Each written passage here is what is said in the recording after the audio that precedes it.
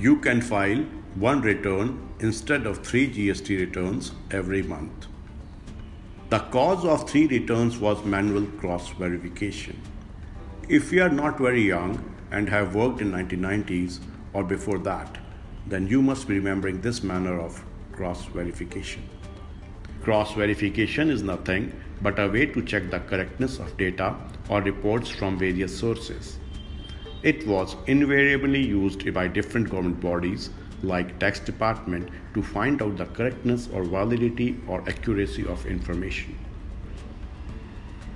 For example, a tax officer used to call debtors' confirmations to cross-verify figures reported by an assessee.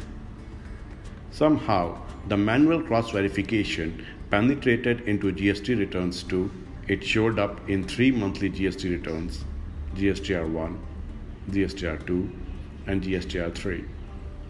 In GSTR-1, sellers uploaded their sales. In GSTR-2, purchasers confirmed their purchases.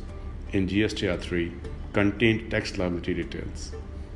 If you can note, GSTR-1 and GSTR-2 are in fact submission of same information by two different dealers.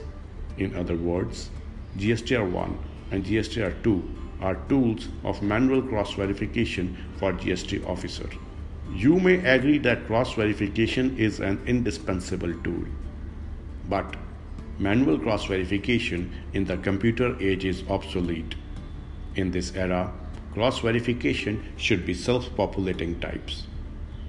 GST Council could notice it and perhaps given up the idea of doing manual cross-verification. They are devising one new GST return form that would replace these 3 GST returns. It should be in place in next 6 months. So, the good news is that Council has approved the proposal of filing one return a month. Thank you.